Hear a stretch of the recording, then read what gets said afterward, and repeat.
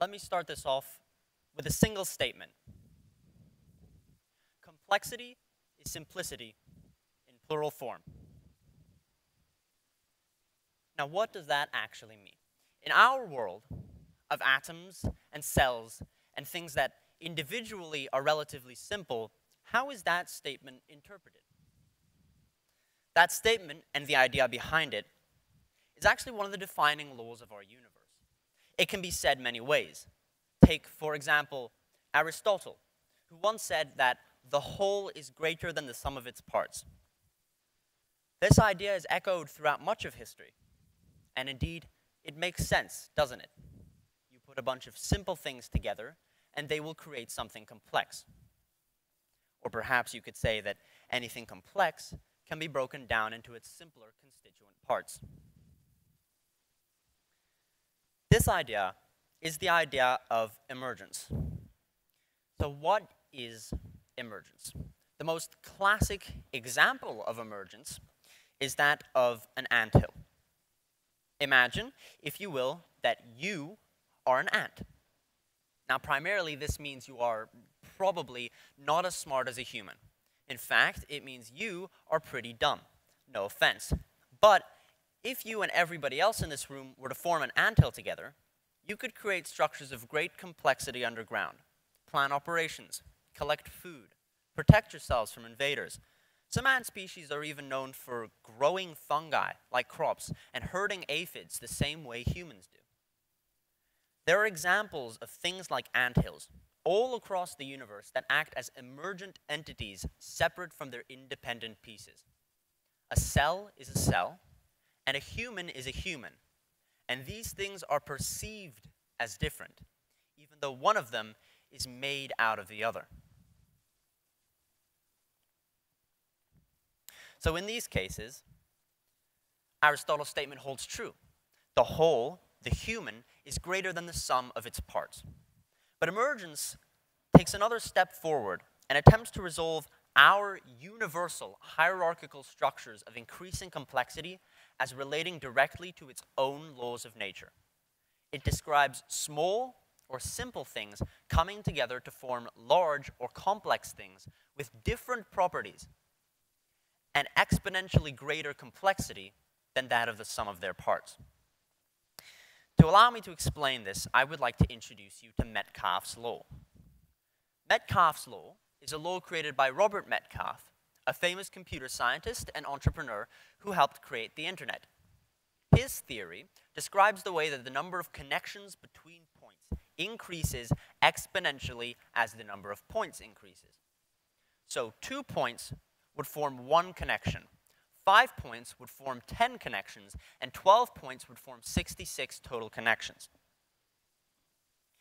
It is honestly astounding how quickly the number of connections between points explodes to infinity. By the time you get to 100 points, there's 4,950 possible connections.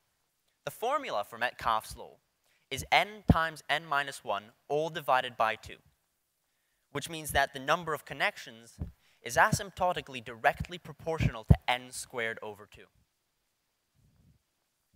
So what does that have to do with emergence? Well, if we assume that these points are the parts that form the emergent entity, then an increased or decreased complexity can be read in the number of interactions between points. In such a case, we assume that the whole is not defined by the sum of its parts, but by the sum of their interactions. To help me explain that, I'd like to introduce you to an example.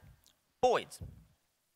Boids, that's B-O-I-D-S, are the subject of a research paper written by Craig Reynolds in 1986, in which he outlines his process of creating a group of bots that fly like a real flock of birds.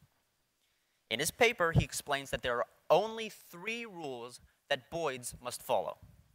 1, avoid collisions with other boids. 2, turn to move in the same direction as boids near you. And 3, always attempt to move towards the center of any group of boids close to you. These rules are simple, but with their implementation, a computer can actually calculate in 3 dimensions the movements of flocks of birds and schools of fish, an infinitely complex motion that is still not fully understood to this day. These rules, when applied to individual points, are less than useless. But as the number of points increases, so do the number of interactions between boids. And as such, the center of the flock becomes an increasingly precise position. The average motion of boids near the central boid gets closer and closer to the direct motion of the flock, and the emergent complexity of the entity itself, the flock, increases. And that looks like this. It's important to remember that there are only 3 rules operating on any of the boids present on screen.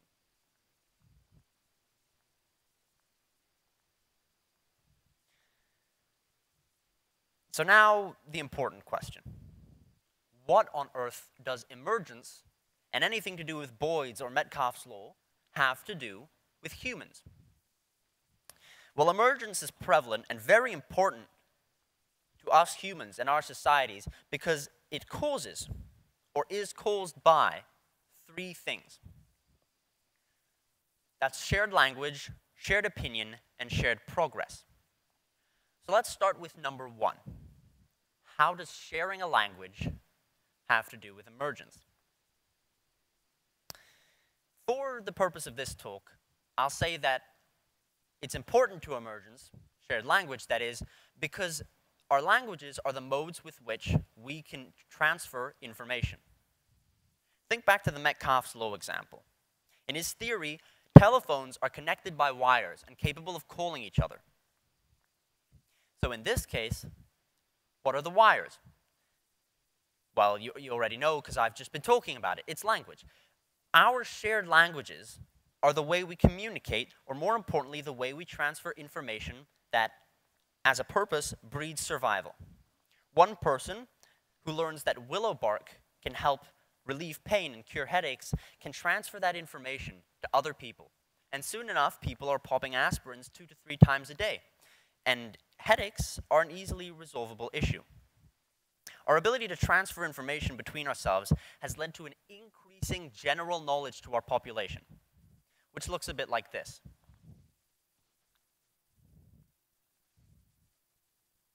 It's important to remember that this is also an exponential process. As when you receive a piece of information, you are statistically quite likely, if this information is important, to pass it on to maybe 2 or 3. Or in the case of teachers, you pass on thousands of pieces of information to thousands of children during the course of your lifetime. In an interconnected system like our society, information spreads like wildfire.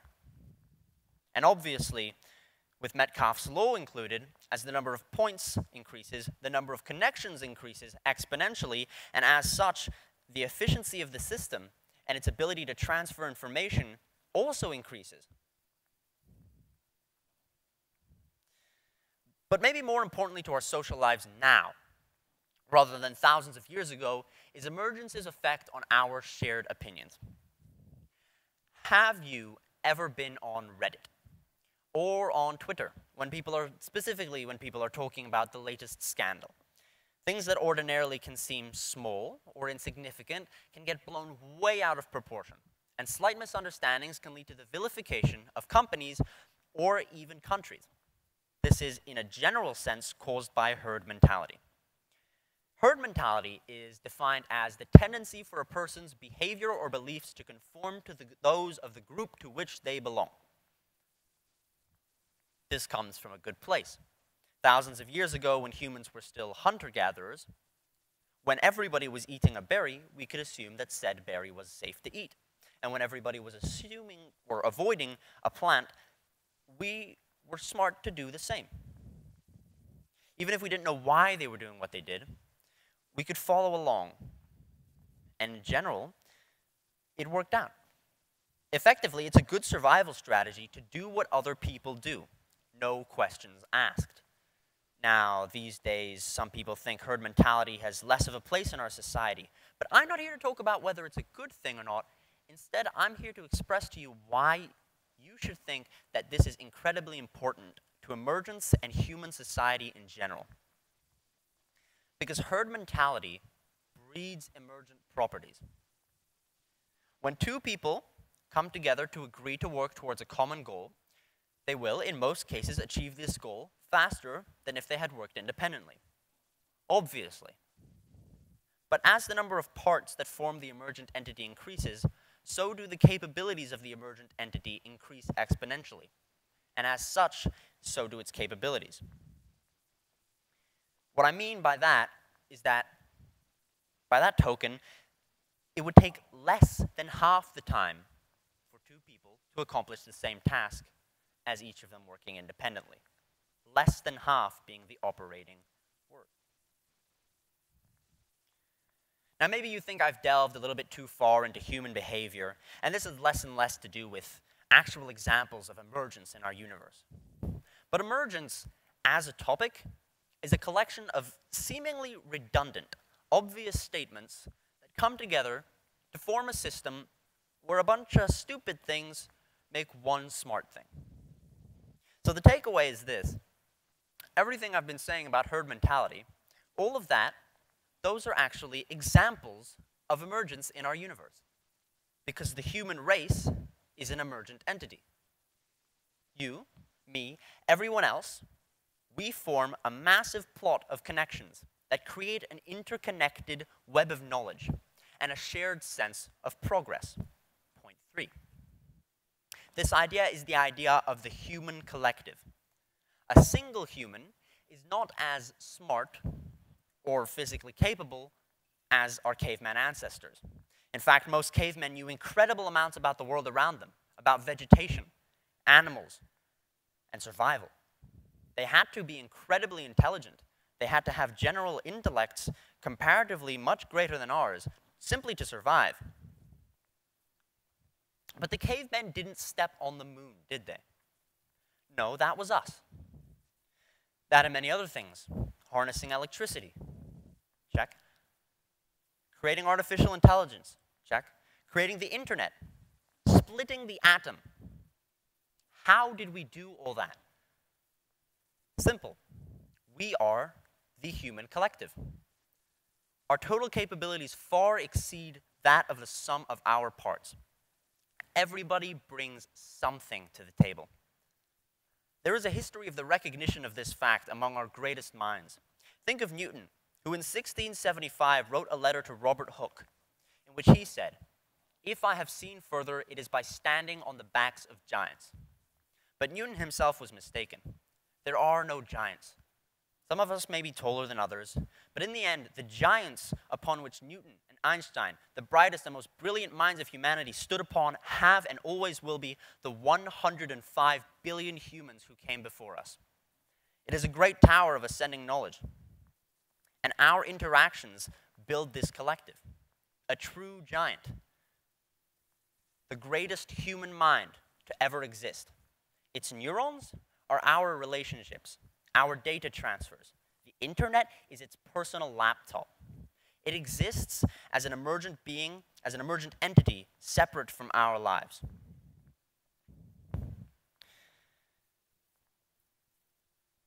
There are a few things that I could say that could drive this point home further. Google search egoistic altruism. See what comes up.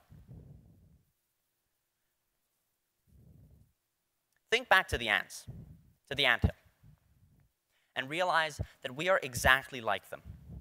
Individually, we are so unintelligent. And despite this, we dominate this earth.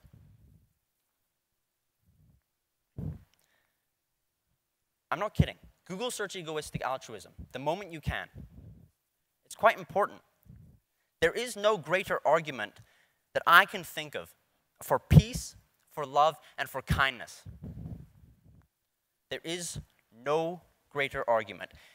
This understanding that we are the boys themselves, that we form the connections between points, is the ultimate arbiter of our tolerance. What more effective or elegant fashion is there that I could say this? We are, as a whole, as a species, better together, better in harmony.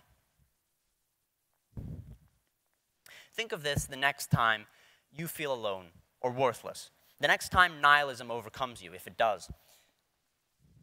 Humans have an innate need, an innate drive to feel like we are part of something greater than us, something everlasting. And maybe, just maybe, we are.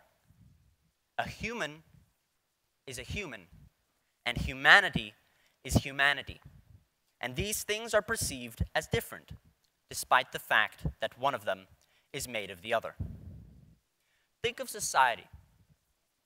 We see ourselves as separate, disconnected, us against the world. But there is only one human being alive, and it has 7.5 billion cells. Thank you.